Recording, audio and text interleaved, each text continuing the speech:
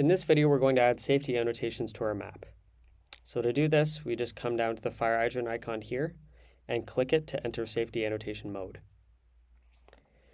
So you'll notice that this panel showed up on the right, and we have several different categories of symbols to choose from.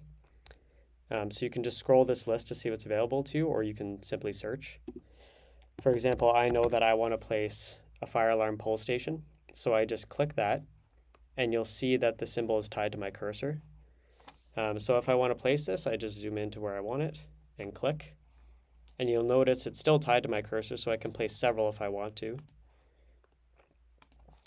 However, we don't actually need this many, so I'm going to press Escape to exit the stamping mode. And then I'm going to select one of them and then hold Shift, select the second one, and then I can delete them in bulk. So now I'm going to continue adding annotations to my map. I know, for example, that I want an accessible elevator.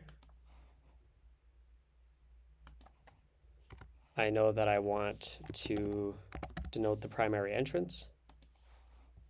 So again, each time I'm just clicking the symbol in the list and then clicking again to place.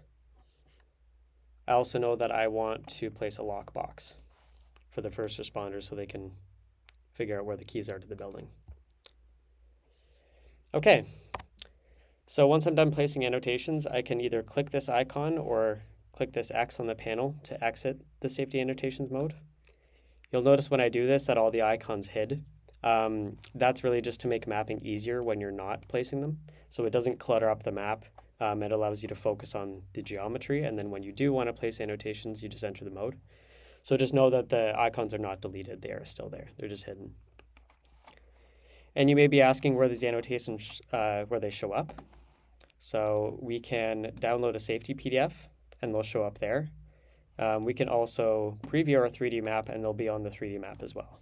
So I'm just going to preview now. Okay, so we've got our 3D preview pulled up. If I zoom into our main entrance, you can see the 4 annotations that I placed in the editor. So if I hover over top of them, it'll actually tell me what each one is. This is helpful because if you send this map to your local fire station, for example, and they don't know what one of the icons means, they can just hover on top of it and it'll tell them what it means. And you notice that if I zoom out or move around the map, that the icons will stay a similar size. So it's very easy to see kind of what's underneath them if an icon is blocking something. And that's everything you need to know to place safety annotations on your map.